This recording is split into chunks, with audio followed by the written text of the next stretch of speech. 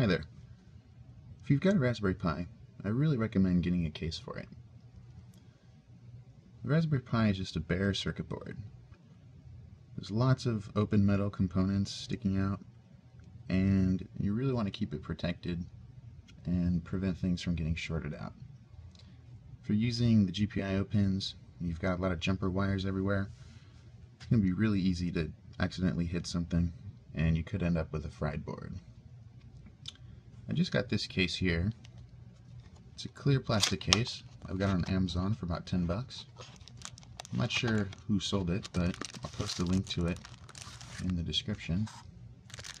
It looks really nice.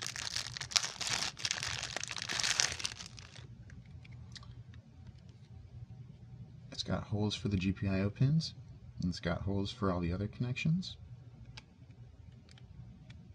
It looks really easy to assemble. Basically just break it open.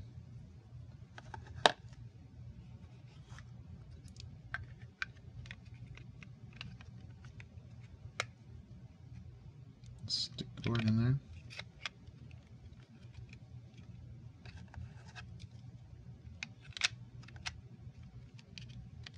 And snap it shut.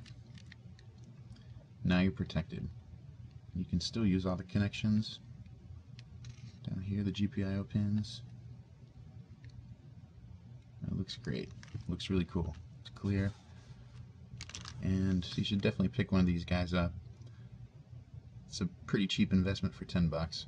Could save you from frying out your board. So, it's a good investment. Alright, I'll talk to you later.